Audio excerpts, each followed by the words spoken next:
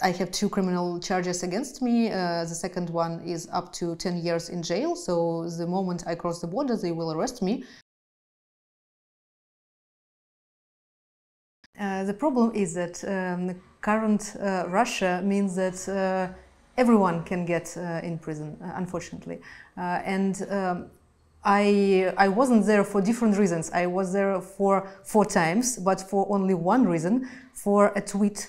Because I tweeted I called for people to gather on the streets and to protest. Mm-hmm. So only for calling for a protest, I was put inside a prison, inside a detention center for several terms. I mean, it was when I first found myself there, it was 2018. Now it is 2022, and I mean, the reality is totally different.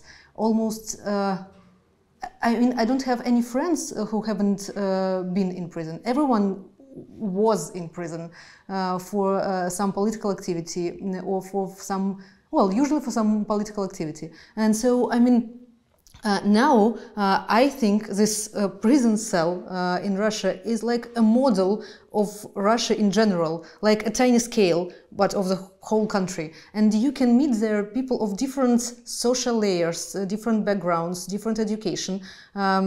It's like exactly like a tiny model of the whole society.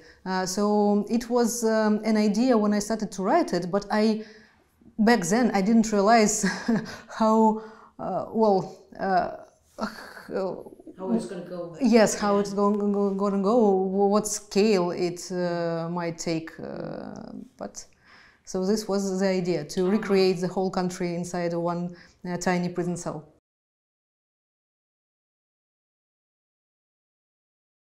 Of course, not all Russians support Putin, and you just don't need to believe polls or surveys that are being conducted in Russia, because well, it is impossible to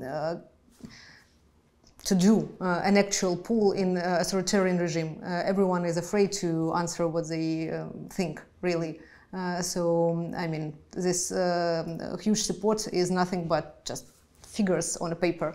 But I was trying to create not some kind of like very oppositional Russia or something like that, just a very controversial one with different people and different ideas, the way I see my country. A lot of Russians are victims of state propaganda and things like that, but I mean, it's very difficult to argue with prices in supermarkets and with I don't know, salaries, which are extremely low in Russia. So, of course, people, I mean, politics in Russia touches everyone.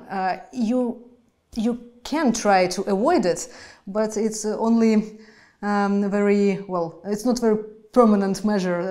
There will be a day where, well, I don't know, they will just raid your home or you will be fired for some anti-governmental slogan, I don't know. So, I mean, this is the problem, and, well, this is a problem of all authoritarian regimes, and this is what Russia is going through right now.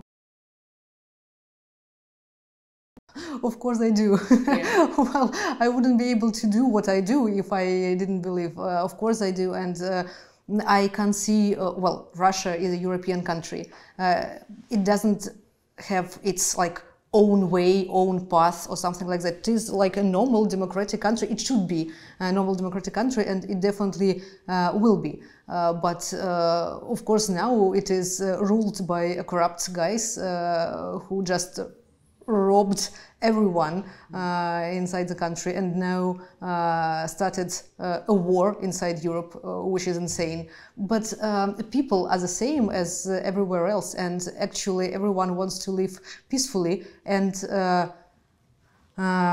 prosper, like to prosper.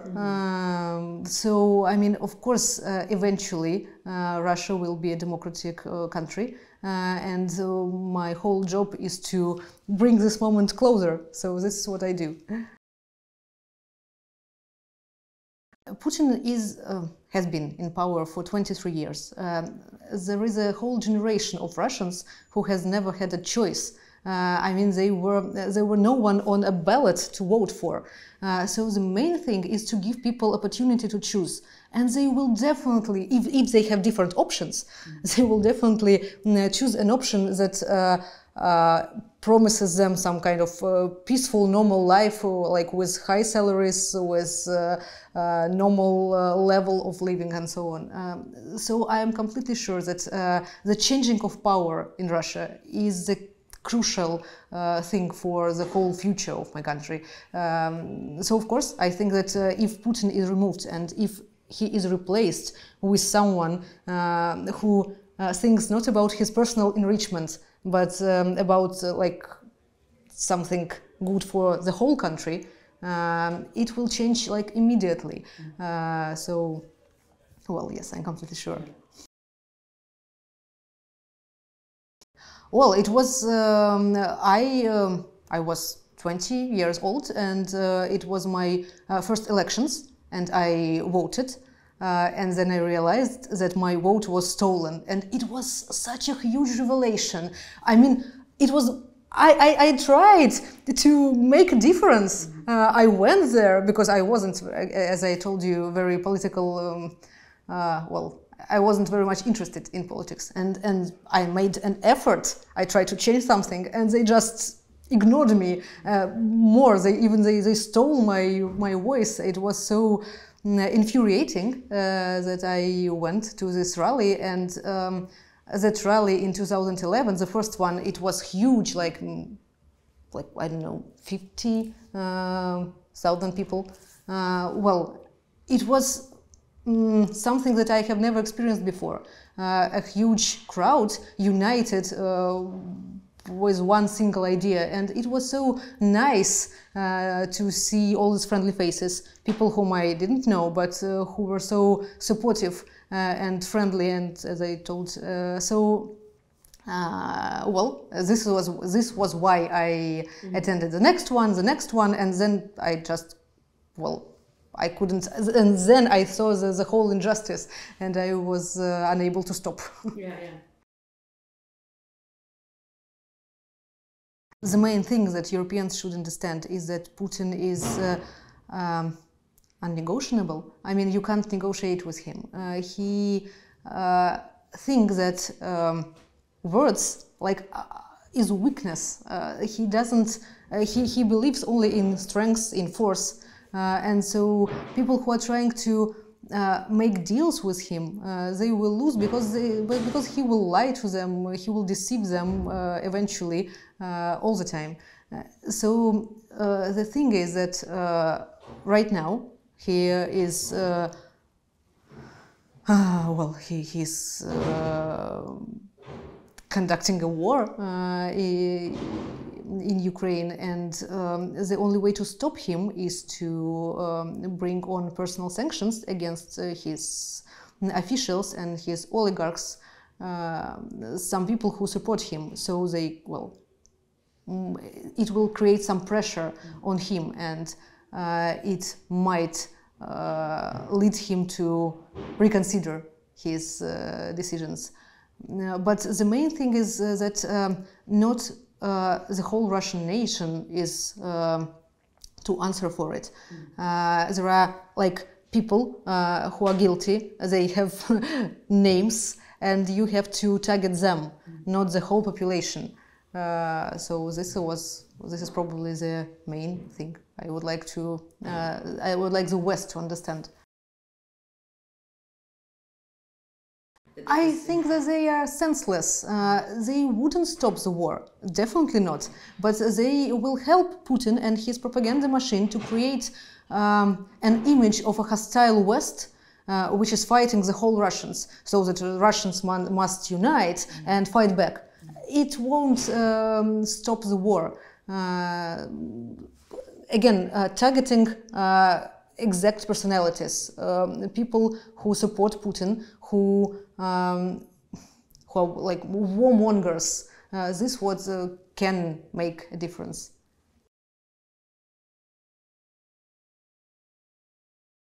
I came to work for Aleksej Navalnyj 8 years ago, and back then probably it was more of a job for me. I mean, it was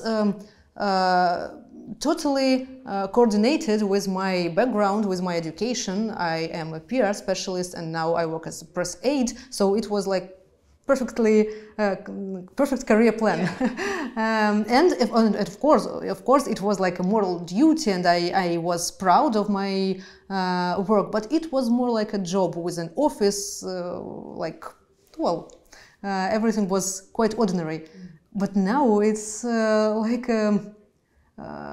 my life deal. I can't see how I can quit for, I don't know, a higher salary, for example.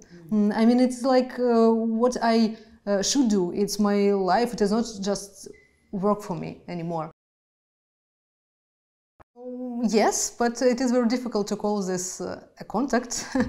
Well, he is in a high security prison in a region next to Moscow. It is very difficult to access him there. I mean, even lawyers have difficulties to access him there. And so, yes, they can see him from time to time. They can pass letters to him, and he can read them. But it is very not like a proper way of communicating with your lawyer, because there is a guard standing next to your shoulder, there is a CCTV camera on the ceiling. So, I mean, everything you say or write is being recorded.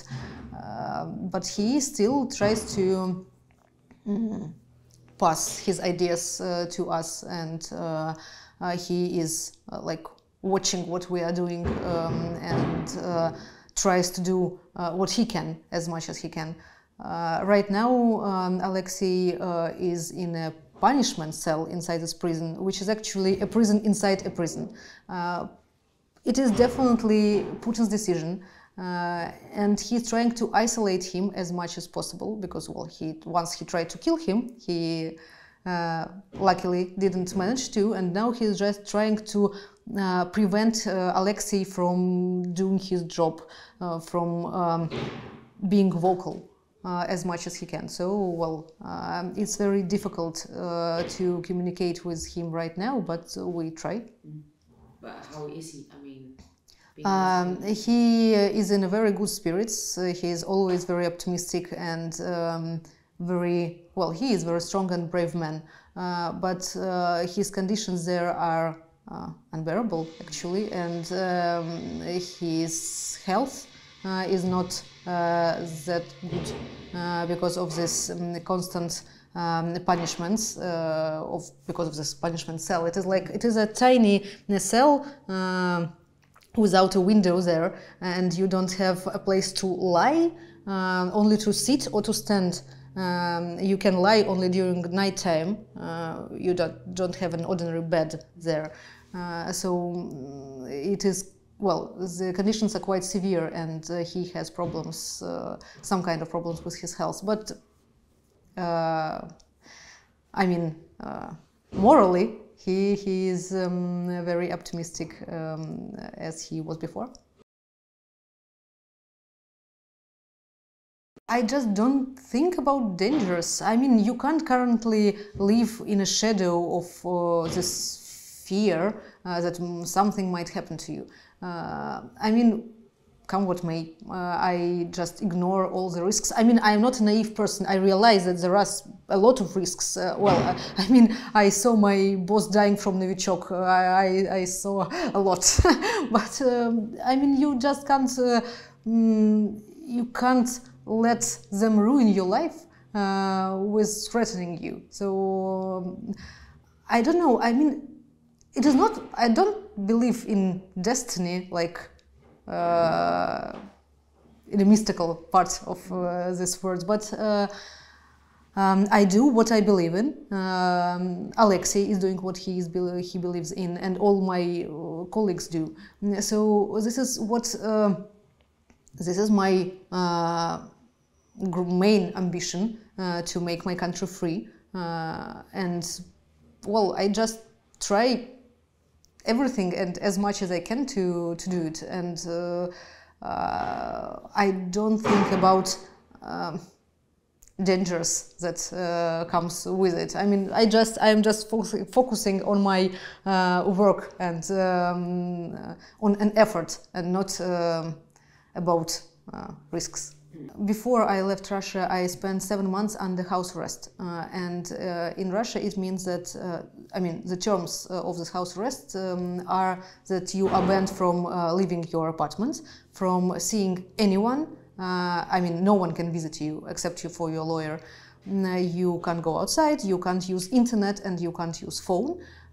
So you are just totally alone if you live alone, and I lived alone for 7 months. And you are unable to work because you don't have an internet. Well, I was very much detached from Russian reality back then, and it was unbearable because I want to be useful, and I was totally useless because there was nothing I can do, and I found out about the news like several days after they occurred. It was not very nice time. So now I don't see my current life as an exile or something like that. It's like a dot on a map where I sit with my laptop and I can be attached again to Russian reality much more than I was before. So I just work. I mean, for my job I need only a laptop and internet, and that's it. And so now I can feel myself very much like much more in Russia than I was before, when I was actually inside it, but I was banned from all means of communication. Yeah. I have 2 criminal charges against me. The second one is up to 10 years in jail. So the moment I cross the border, they will arrest me for telling fake news about the war. Actually, we are doing YouTube videos and YouTube broadcasts every day, and where we share the news about the war with the Russian population, because YouTube isn't banned in Russia. All other social networks are. And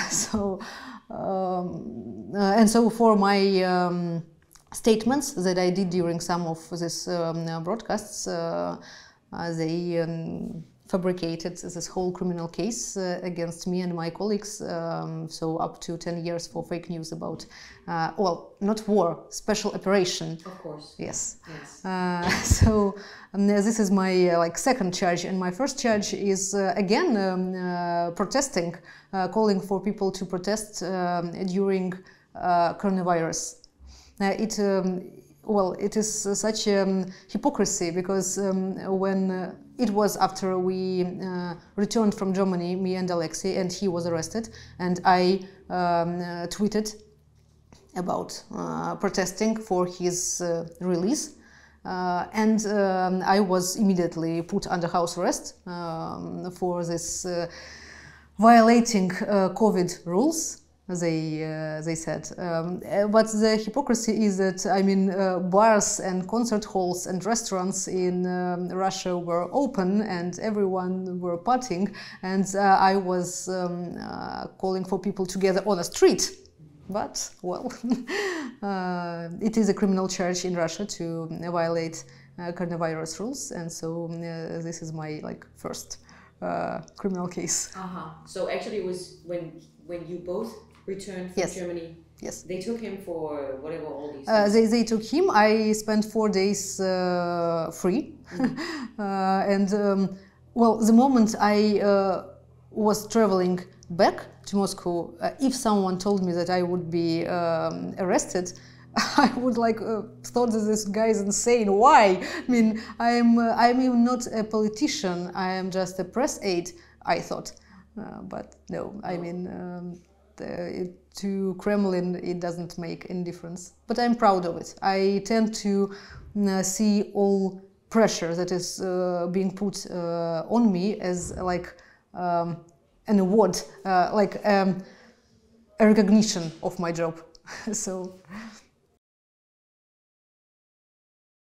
Well, there were 3 reprints of this book in Russia, because first two were just sold out immediately. So yes, there was a very good reception. I mean, from the audience, but not from the state, because my book was immediately being checked. They were trying to find a propaganda of LGBT, suicide and drugs. Because propaganda of LGBT in Russia is again a criminal offense. So they were trying to ban my book on these grounds, but well, nothing happened. So it is still, you can still buy it in Russia right now. Thank you so much for your time. Thank you. All the best. Thank you so much.